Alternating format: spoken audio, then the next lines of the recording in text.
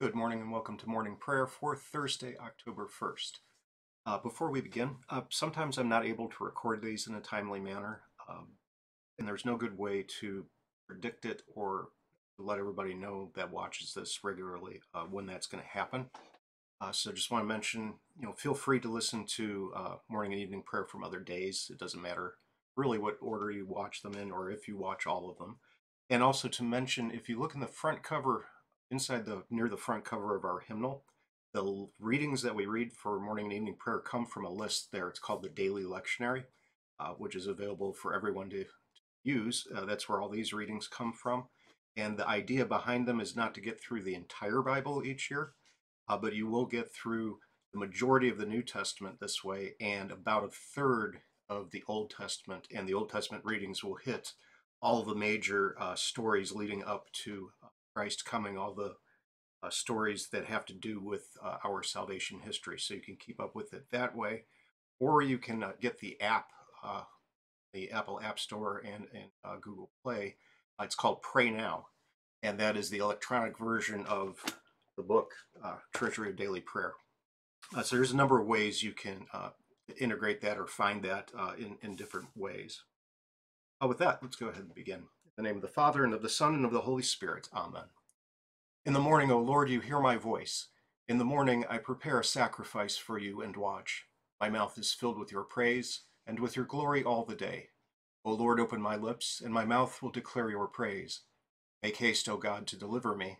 Make haste to help me, O Lord. Sing to the Lord and bless his name. Proclaim his salvation from day to day. Give to the Lord the glory and strength. Give him the honor due his name. Alleluia, alleluia. Glory be to the Father, and to the Son, and to the Holy Spirit, as it was in the beginning, is now, and will be forever. Amen. Praise to you, O Christ. O come, let us worship him. Out of the depths I cry to you, O Lord. O Lord, hear my voice. Let your ears be attentive to the voice of my pleas for mercy. If you, O Lord, should mark iniquities, O Lord, who could stand? But with you there is forgiveness, that you may be feared. I wait for the Lord, my soul waits, and in his word I hope. My soul waits for the Lord more than watchmen for the morning, more than watchmen for the morning.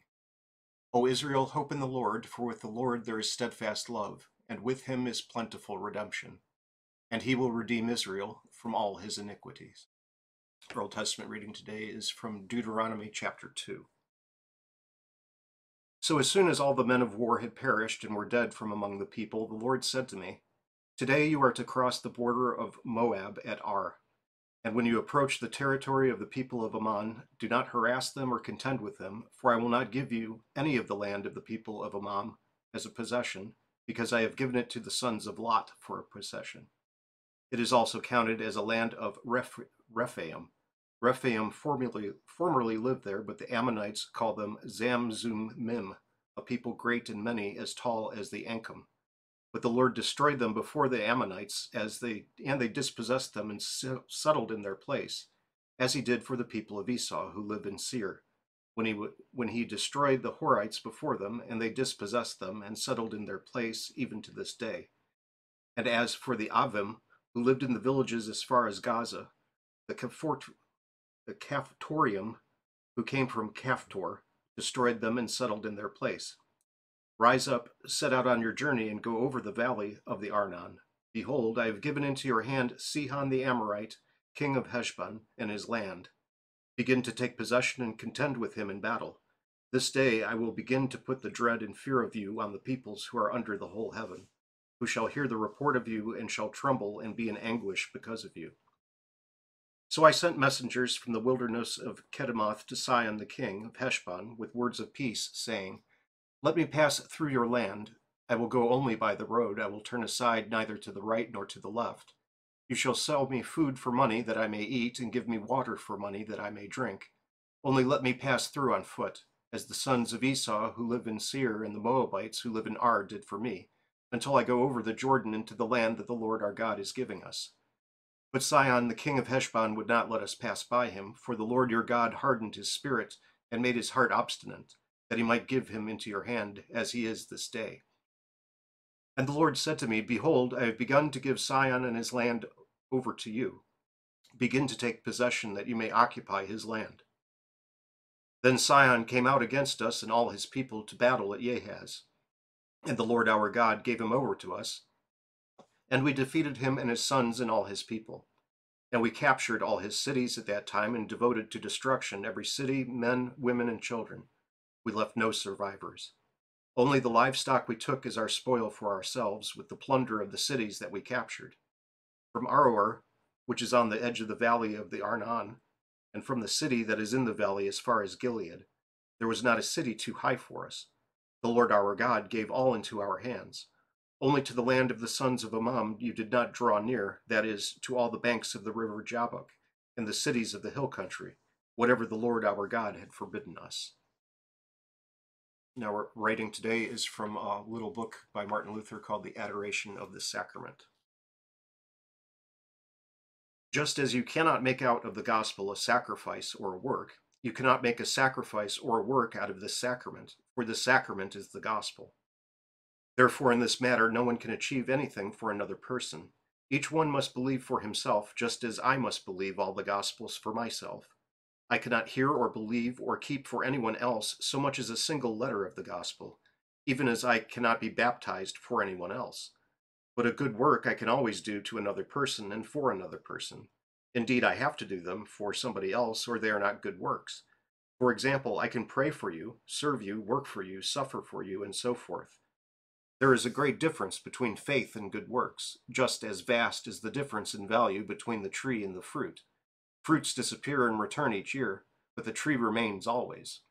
Faith always remains, but works disappear. Be careful, therefore, to stay on the track. Don't let anyone pull you away from the word through any statement of man, be it Augustine, Jerome, Bernard, or even an angel. The elect will be led astray, says Christ, Matthew 24:24. Therefore, we cannot build on the mere word of one of the elect saints without Scripture. Christ has warned us faithfully enough, and our own experience has probably taught us that saintly men can make mistakes and have made mistakes. No good work can free us of our sins or give us grace or life or salvation. But this sacrament does give life, grace, and blessedness, for it is a fountain of life and blessedness. And about angels was from a couple days ago. I forgot to take that off. Sorry. We join together in the Apostles' Creed in the Lord's Prayer. I believe in God the Father Almighty, maker of heaven and earth, and in Jesus Christ, his only Son, our Lord, who was conceived by the Holy Spirit, born of the Virgin Mary, suffered under Pontius Pilate, was crucified, died, and was buried. He descended into hell. The third day he rose again from the dead. He ascended into heaven, and sits at the right hand of God the Father Almighty. From thence he will come to judge the living and the dead. I believe in the Holy Spirit, the holy Christian Church, the communion of saints, the forgiveness of sins, the resurrection of the body, the life everlasting. Amen. Our Father, who art in heaven, hallowed be thy name. Thy kingdom come, thy will be done, on earth as it is in heaven. Give us this day our daily bread, and forgive us our trespasses, as we forgive those who trespass against us. And lead us not into temptation, but deliver us from evil. For thine is the kingdom, and the power, and the glory, forever and ever. Amen.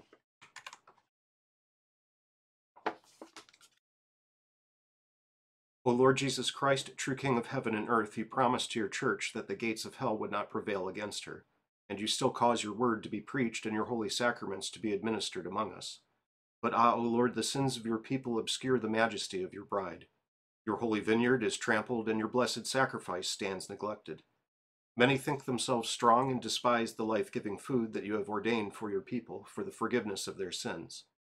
Pardon all our arrogance, and do not come to us in wrath to remove the lamp of your word from before our eyes. O Lord, we pray you, visit this vine which you once established for yourself, and renew us with the sun of your mercy and the water of eternal life. Give us a great hunger for the food of your true body and blood, and let all your faithful people ever be found in the apostles' doctrine, in the fellowship, in the breaking of your bread, and in the prayers. We implore you, O Lord, for our altar, that it may ever be a place where the medicine of eternal life, the forgiveness of our sins, strengthens us in body and soul, that disbelief and impenitence may stay far from all who come there, so that they may not eat and drink to their own judgment. O eternal high priest, let the fruit of your Spirit grow in us, which is love, joy, peace, patience, kindness, goodness, faith, gentleness, and chastity. Cause us to live in holy conduct toward one another to the glory of your holy name, here in time and hereafter in eternity. For you live and reign with the Father and the same Holy Spirit, one God, now and forever. Amen. Eternal God, you counsel us not to be anxious about earthly things. Keep alive in us a proper yearning for those heavenly treasures awaiting all who trust in your mercy, that we may daily rejoice in your salvation and serve you with constant devotion. Through Jesus Christ, your Son, our Lord, who lives and reigns with you in the Holy Spirit, one God, now and forever. Amen. I thank you, my heavenly Father, through Jesus Christ, your dear Son, that you have kept me this night from all harm and danger. And I pray that you would keep me this day also from sin and every evil, that all my doings in life may please you. For into your hands I commend myself, my body and soul in all things. Let your holy angel be with me, that the evil foe may have no power over me. Amen. Have a blessed day.